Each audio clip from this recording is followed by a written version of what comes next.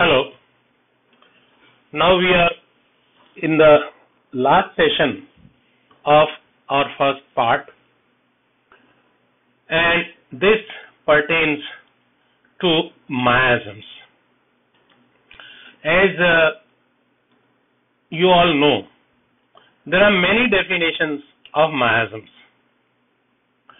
and the science of miasms can very easily be described as miasmology. So we would like to cover the session on miasmology, an introduction. Now friends, you know there are many definitions of miasm, and miasm word has been in vogue before Hahnemann also, but with Hahnemann it has got a special connotation because he introduced this word specially for chronic diseases, and wherein the chronic diseases, particularly that of Psora, Hahnemann emphasized the word of miasm, and it became synonymous with Psora, the itch theory, which it was called at the time of Hahnemann, and Hahnemann was scoffed for this particular concept of miasm. The contemporaries at the time of Hahnemann did not accept it, did not accept his theory of miasm. Especially after the death of Hahnemann, sometime afterwards, gradually this profession of homeopathy took special interest in miasms, and the theory got revived. The concept of miasm has somehow or the other become highly theoretical, and much of theoretical discussions take place on miasms, and so much of generalizations and so much of impractical, theoretical, complex things which we have been hearing during our student life make us either interested or disinterested in this theory of miasm. Basically, if we look to the concept of miasm, we have to make one thing very clear in our mind, that Hahnemann started his theory of similia, but insofar as the cause is concerned, Hahnemann took a special interest in the causation. In aphorism 5, from 4th edition onwards, he put the word of miasm, that is exciting cause and fundamental causes, and from then onwards this theory of miasm became more and more heightened after he published his chronic diseases. Now we need to explore the basic concepts of miasmology because it relates to day-to-day practice of homeopathy, and not such theoretical ideations which pertain to writing long essays on who was the first patient and how it was corrected and wherein the miasm came for the first time. All these theoretical connotations may sound very high, but insofar as the real results are concerned, these things are not at all very much useful for us. Let us focus at our agenda now. We have listed 6 points here, as you can all see. Classification of miasms. Then number 2, Hahnemann, a genius. Then miasmology, a sine qua non for cure, essential aspect. Sources of miasmological evidence, wherein we get miasmological evidence from. Then hidden causes, and finally we have focused on secondary Psora mind. Sorry. Now before we go ahead, we have to remember one thing, that somehow or the other this 7/8 of the chronic diseases being caused by Psora, the dictum which was given by Hahnemann, has been washed away. And now what we hear and what we read and what we find our teachers telling us, including my own teachers also, and that is that hardly there are psoric cases now, and most of the cases are syphilitic and psychotic. Now that concept is not in tune with Hahnemann. We have to consider that aspect also. So now we go ahead to classification of miasms. Now miasms does not mean chronic miasms alone. In organon, Hahnemann described acute miasms, and that is for specific diseases like cholera, typhoid, pneumonia, diphtheria, etc. Then fixed miasms, for example, whooping cough, smallpox, etc. Here the word fixed is there because the nature of these diseases is less variable and the picture is more or less similar, and there is individual variation to a very less extent. That is why it is fixed. Then half spiritual miasm. Now half spiritual miasm word is implied because first of all, what happens? There is fever, and after fever, after some time, some eruptions come.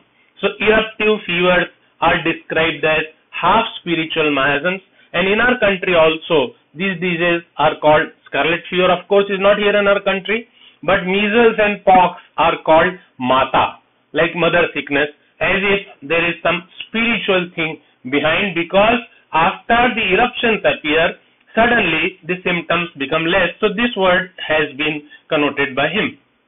Half acute miasm. Now here one particular disease, hydrophobia or rabies, is such that we find that the incubation period is very, very long. It runs for months together, and unlike acute diseases, after a long incubation period, it then takes a course of an acute disease. That is, suddenly the symptoms develop and a rapid course of the disease is there, like an acute disease. So it has got both the features of a chronic disease as well as an acute disease. That is why this particular miasm has been named as half acute miasm. Then the chronic miasms, that is quite well known. These three miasms, Psora, sycosis and syphilis. You will say why we have written sycosis before syphilis. That is because it is very simple. Alphabetically, C comes before P. That is why we have listed these psoric, psychotic and syphilitic, these three chronic miasms. So in this way, the classification of miasm tells us about acute, half acute and the chronic miasms.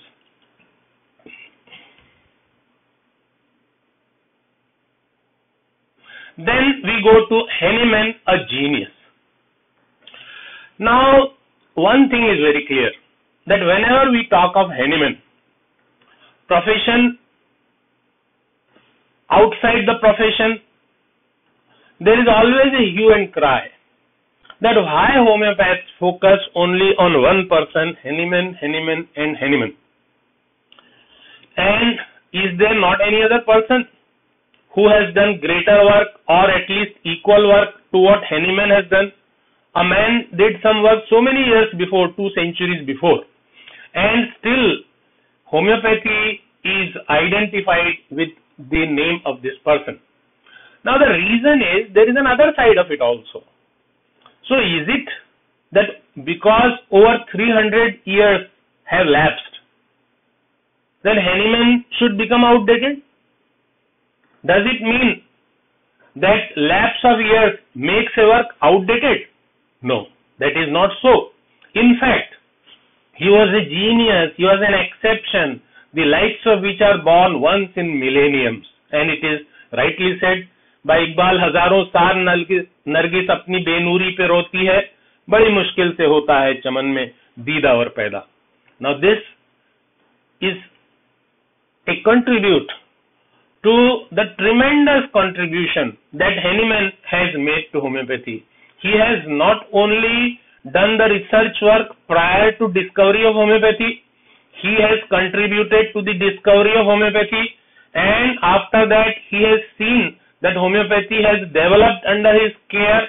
He has seen the practice of homeopathy and analyzed the difficulties that have come in the way of practice of homeopathy, and after that he has given a shape to homeopathy and was active till the last breath, that is till his 88th year. He was in full-fledged practice in Paris, and his practice is something which is a matter of record, and in Rima Handley's book, In Search of Later Hahnemann, we can read about the nature of practice which Hahnemann had till his very last age. Let us remember what he very boldly said, that conduct the experiments on yourself and publish the failures to the world. That is, whatever I am telling you, Hahnemann says, is all practical. It is not a mere theory. It is what which is verifiable on the patients. So you conduct the experiments yourself on the patients and publish the failures to the world, if any. So much confidence he had, and even today what Hahnemann's teaching is there, it is correct only because it is practically implementable. Then the next question comes, that is miasmology an essential aspect? Is it a sine qua non for cure? Is it that if we do not believe in miasms, we cannot cure the chronic patients? In fact, that is so, because chronic diseases are not cured merely on the basis of totality of symptoms which are visible on the surface. Patient comes to us with certain symptoms, certain complaints, be it diagnosed, be it undiagnosed. Now this way if we approach, that is, if we focus on the present symptoms, then homeopathy gives some results of palliation and partial relief at the best. But the cure does not take place, because the chronic miasms which are hidden behind, they need to be duly considered, and the remedy which we select must not only cover the miasmatic aspect, but must cover totality of symptoms also. So this is an all-inclusive approach. This is not an exclusive approach, that miasm and miasm alone, that will be called exclusive. So it is not so, it is inclusive. That means that the totality of symptoms must be covered, and it must include coverage to the miasmatic aspect also.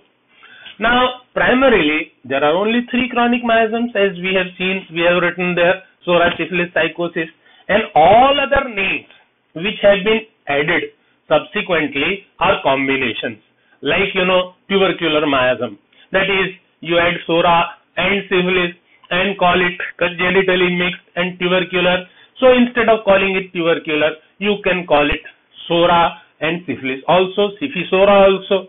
Then cancer, AIDS, etc. have been described as miasms by many homeopathic authorities of past and present. But friends, we can do very well without naming them like that. Like we have 3 primary colors, but out of these primary colors, numerous shades evolve from them. So it is always good to remember these miasms primarily as the basic miasms and not name them, because I've been reading and hearing the other day that somebody was telling as many patients, so many miasms. Now that shows ignorance, because there are persons who talk like this, that any medicine and every medicine can be curative. Now if somebody says that any and every medicine can be curative, that tells the ignorance about the effect of the role of the medicine, because the correct medicine has to be the correct one. Any and every medicine is curative, so any and every disease or any and every patient is a miasm in itself is like that. It is an ignorance. It shows that there is no necessity to believe in miasm. That is what the person who tells things like that. and that is going to put us into ignorance. So let us just ignore such advices. Then we go to the sources, how to collect the information or the evidence about miasm.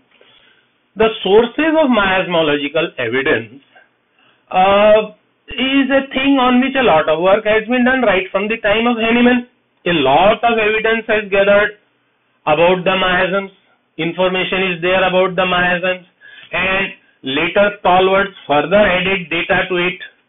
We should regard the practical experiences only in consonance, that is in tune with what Hahnemann has said, and for that purpose only theory and only imaginary data, if there be any, it should be of little use, because the logics which are very high sounding, big bombastic words and explanations and basic theories and basic imaginary concepts and philosophy can only be entertaining.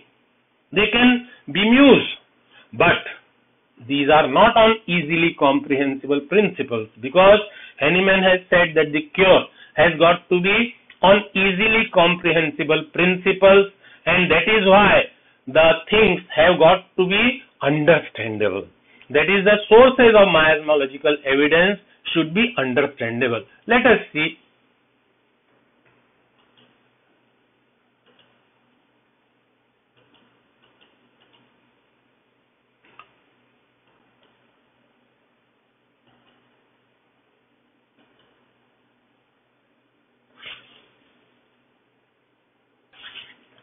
So, the sources of miasmological evidence, as we see, are basically from the family history and including the obstetrical history of the mother, and that is, these diseases have got to be noted specially, exclusively.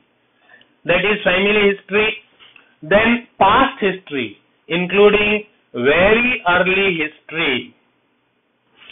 The very early history in one-sided diseases. That is, right from birth, what was the first disease which the patient has suffered from? That can throw light on the miasmological aspect. Then personal history. Then under this personal history, the hidden causes, which Hahnemann has mentioned in footnote to aphorism 93, which we shall see. So that also throws light on the miasmatic aspects. Then pathophysiological state, that is the disease pathology. The disease pathology is not the sole evidence, but also a contributory evidence to the miasmological diagnosis. Even generalities, because the symptomatologically there are presentations of different miasms. So generalities are also throwing important evidence on that, and also mental state. The mental state of the patient also gives a contributory evidence to the diagnosis. That is the evidence which it throws, which shall be useful for the conclusion of miasmological diagnosis. Then the hidden causes. Now Hahnemann has said these hidden causes like attempted suicide, masturbation, indulgence in immoral activity, debauchery, which could be natural debauchery or unnatural debauchery, infection with venereal disease and infection with itch. Then after this we see unfortunate love, jealousy, domestic infelicity, that is injustice, cruelty, inappropriate behavior which the patient receives domestically. That also is a very important factor. Worry, grief on account of some family misfortune, some ill usage. Then barked revenge, that is a revenge which is obstructed, which is held up, which is not expressed outside. So this type of barked revenge. Then injured pride. Now this particular matter is to be carefully and scrupulously found out from the patient, and it is not so easy. Patients don't come with a bag of mental symptoms which they keep on our table, and this is a matter of an art. If we are aware, then we are able to take it out, because it is said that eyes cannot see what the mind does not know. So first, the mind has got to know it. If the mind knows it, then it can make the eyes to see that, and that is called perception. So these causes we must try to explore. Embarrassment of a pecuniary, that is financial nature. Now financial embarrassments in past or in present, they contribute a greatly important feature. And then superstitious fear. This superstitious fear, which the conclusion of superstition is to be drawn as per the cultural, family and education background of the individual. Because what is superstition to a particular community may not be so to other one. So physician has got to be very alert with respect to the cultural background, the family background and also the educational background, and accordingly he must draw a conclusion to this particular fact. So this all has been described in footnote 2, aphorism 93, which each of us should very carefully read it and try to implement it to the current scenario, that is in the light of the current knowledge of psychiatry, because it is psychiatry which pays attention to these factors, and homeopath has to be a good student of psychiatry because it throws a special light on what Hahnemann has described, and it helps in understanding Hahnemann better. Then finally that takes us to secondary Psora mind. Now here I must tell you that in chronic diseases, Hahnemann has described the latent Psora in theoretical part and secondary Psora. When you read the 60 symptoms of latent Psora, Hahnemann has not mentioned any symptom of mind, that is latent Psora mind. Whereas we have been taught that latent Psora is alert, latent Psora is intelligent, latent Psora is very keen, and the characteristics of the latent Psora mind have been described by authors in their books, which includes Robert as well as Allen. But ultimately, the teaching of Hahnemann has got to be seen. What Hahnemann said, secondary Psora mind he describes, and he describes disturbances of mind and spirit of all kinds, that is everything under the earth. The disturbances of mind primarily are sphoric. Melancholy, we have only mentioned points, which is like depression.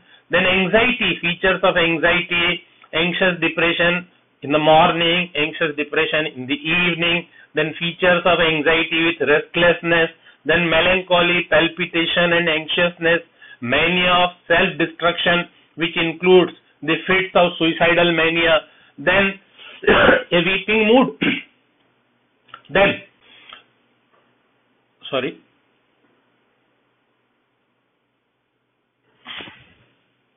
After weeping mood, we see attacks of fear, attacks of passion, then fright, which is sudden fear by trifles, causes perspiration and trembling, disinclination to work, lethargy in otherwise industrious people, and excessive sensitiveness and irritability from weakness and quick changes of mood.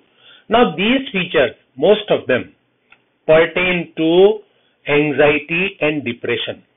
If we look to the basic characteristics of anxiety and depression from the modern books on psychiatry, we find that the Hahnemann's secondary Psora mind very largely covers the two conditions One is anxiety and second is depression.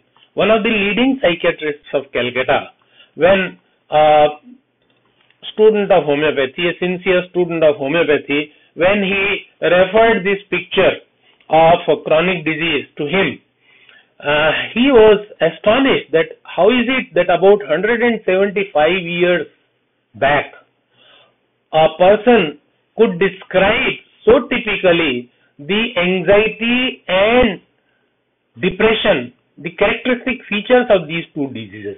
No wonder that anxiety and depression today also cover the largest portion of psychiatric conditions, and that is what Hahnemann said, that 7/8 of the chronic diseases are caused by Psora. So this particular thing has to be remembered by us. So that completes our today's talk and our part 1 session. Thank you. We shall see in the next meeting. Thank you.